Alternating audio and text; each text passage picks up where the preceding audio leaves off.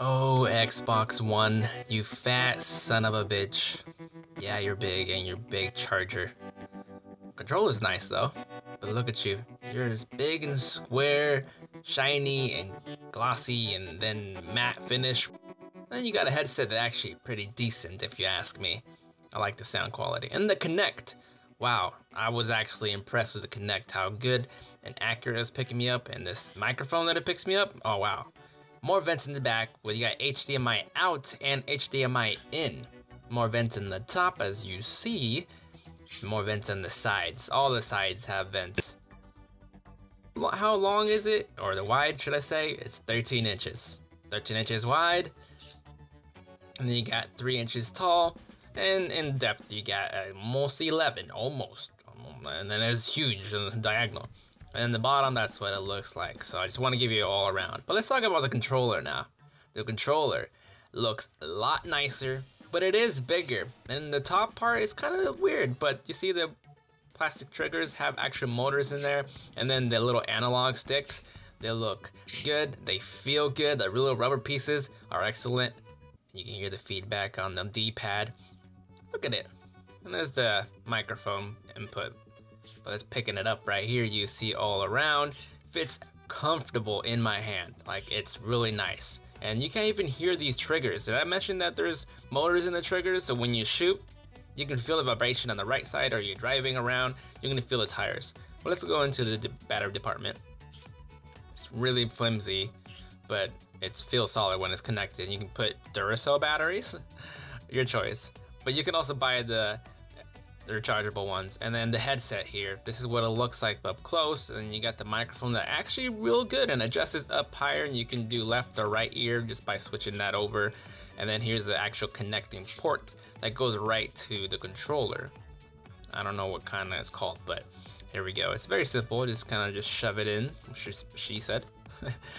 And you will see how it looks just connected with the wire. Of course they'll have wireless ones, but that's what we got right now out of the box. And right now I can put my fingers all the way through the middle. Oh yeah, shh. That's how the buttons sound right here.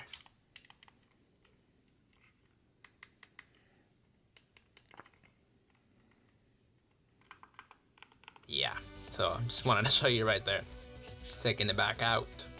And then the Kinect. There's vents on the sides and on the back that actually has a little dust on it from using it for 3 days pretty much straight. And then we have an actual tripod, you know, connector where you put cameras. It's exactly what it is. Just dock it on a tripod or something and put it on wherever you want in the room. It's shiny. And it's also tiltable. It doesn't tilt like the first Kinect, but you tilt it to your own self liking. And then, well, whatever it wants you to tilt it to so you can work it right. But it's nice. And then this AC power outlet, it's huge once again. It's weird. I guess why they take it out is because they don't want that heat source to be inside the Xbox. But we're gonna plug it in right here. It's very simple to do. Just pushy. And then we got the Kinect just to show you that it connects right back here. And snappy. And then I'm just gonna power on here, watch. Just barely touch it and then it turns on, and then the Kinect will kick on. And since I'm not connected to the TV, I just have my infrared showing everything's just out off of the TV, but there's infrared in there. Can you see the little blinking on the left and right in the middle? Those are infrareds, and then the Kinect has 3 other ones too. And that's how simple it is to turn it off. Just by touching quickly. But there's other ways to turn on and off as well, and I'll show you here in a little bit. And then when it's off, it actually makes a sound when I'm touching the exit button or eject. And then you can insert CDs while it's off.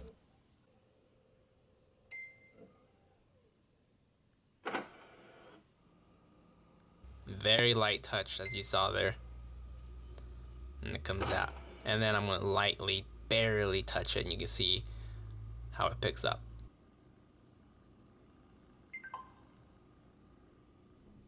Xbox on. Now I didn't touch any remote. It's all turned on by my voice command. And I'm going to tell it to shut down. Xbox turn off. Yes. And the reason I said yes is because on the TV screen I already know what to say to actually turn it off. But look at you, your huge entertainment console take up roomer. But I'm gonna show you here how it is when I come home and how I can use it. So let's get going. Xbox on. As you see here on the very right, it actually turned on just by my voice. My TV also gets it turned on by itself with the Kinect telling it to. And then I can control it. Look how quickly it actually picked up my hand. Picked it up pretty well, if you ask me. And I just very impressed with the Kinect. Xbox. Go to Hulu.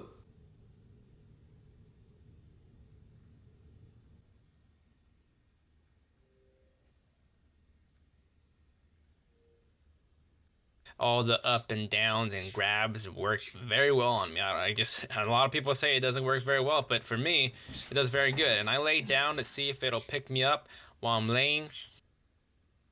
And it doesn't pick up my hand while I'm laying. I don't know if my knees or my body language not letting it know what I'm trying to do. My voice works. Go home. Pins. Netflix.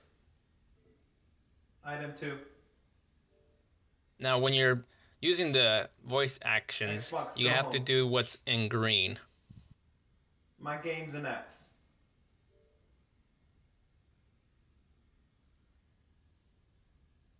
Dead Rising 3. Never mind, I'll get to you back again. Xbox, turn off. Yes. I walk off. But here I am going to show you exactly how it is in like my type of view here, how accurate it really picks up, as you see. I mean, do I have to keep saying as you see? Pretty much, that's just like a little thing I always do. But anyways, Android power, yeah. So I'm just, showing you what Internet Explorer does. You can, use it as your normal computer does.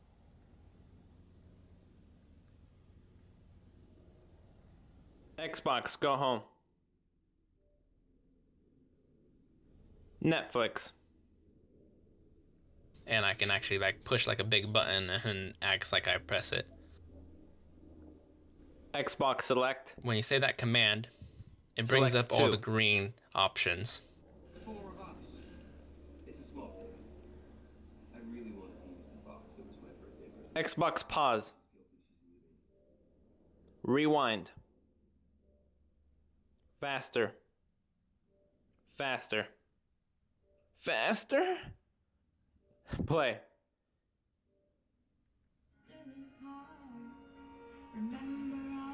Xbox go home. Snap. Internet Explorer. Snapping is also a really cool feature. As you're watching TV, play Internet games, Explorer. you can open up different things here. Like here I got the Internet Explorer. I can be searching things as I'm playing or watching.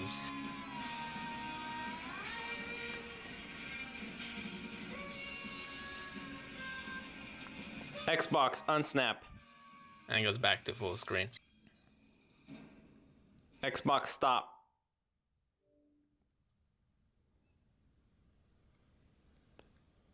Xbox go home.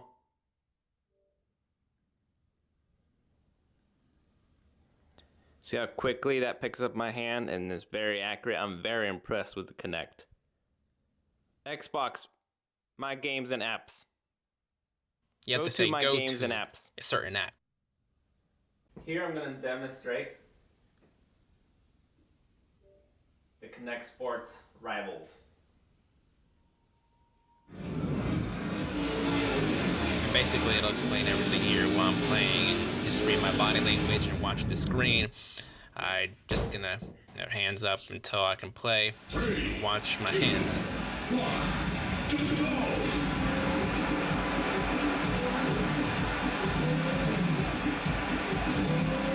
Kind of realistic.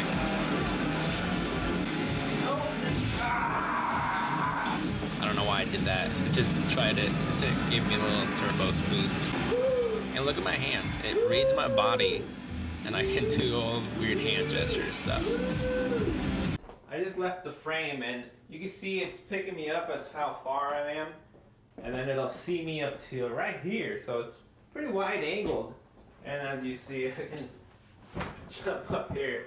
So anyways, let's go into and press continue. And it won't do it until I raise my hands. So raise my hands, put them down, and you can see, look at clap your hands, clap your hands, clap your hands. Woo! Yes, sir. Alright. Boy. It knows I stood up. Now let's raise your hands. Woo! Let's do the YMCA.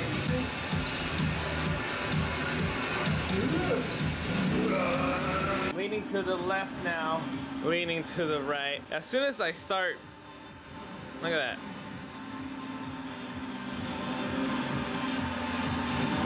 So it actually looks at my hand, and there you go.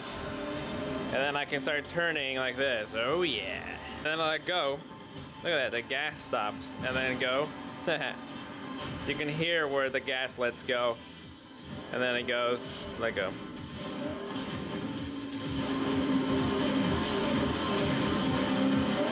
Then that's really cool.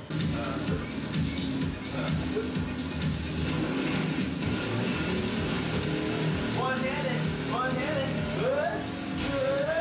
Watch it.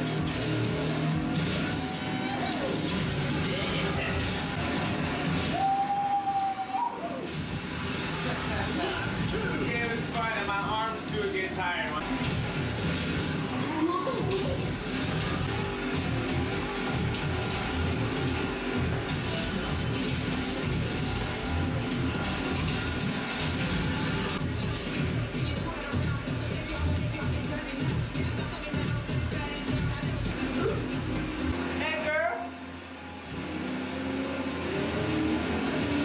Okay, and here I'm going to show you the Xbox One SmartGlass, where you can control your Xbox not just by your remote control, by voice, by Kinect. You can do your cell phone as well, maybe your tablet instead of your cell phone if you want to. You see I'm just moving through the little screen on my big TV, and you know, swiping down and tapping on the screen is A, and you can see the colors that differentiate so you can know what does what. I mean, it'll take you a little bit getting used to, but it does pretty good. And, you know, instead of having for your Kinect, if you can't read you can use this instead of using your remote, wasting a battery.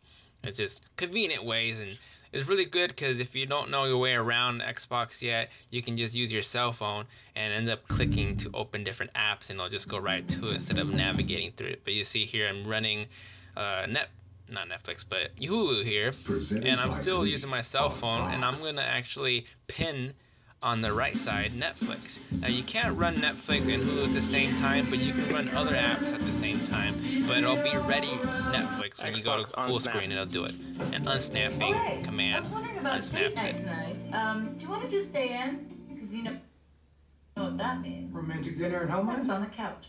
Or your thing. Actually, Homeland sounds great. Or your thing. Hey, Nick. Last night when Ferguson and I were in the shower, pinning Internet Explorer. It's time to get back in the game, you know. Meet some women. Human. No, there's a little cursor and zooming in and zooming out. For some drinks with some work buddies, just for a little while. You just gotta give them a pill at 6. We're having date night tonight. Jess, Winston wants to go out to meet human. And there's back. Just one butt pill.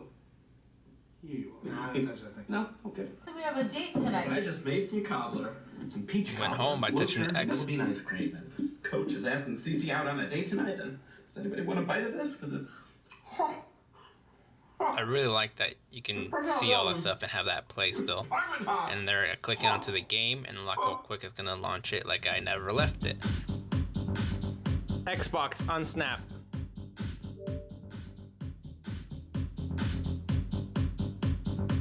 I'm gonna now open up Hulu and run it again, and it goes right back to it.